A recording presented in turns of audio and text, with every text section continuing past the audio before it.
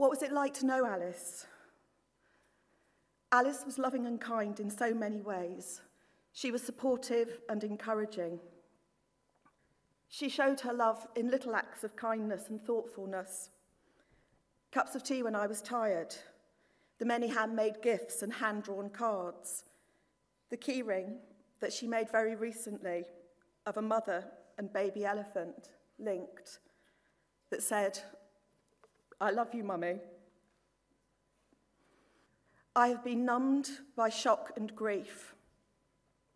I have felt outrage and anger at the loss of her life and unbelievable sadness at the emptiness that has been left. I have racked my brains with all the what-ifs of that day, anything that might have stopped this random, incomprehensible tragedy.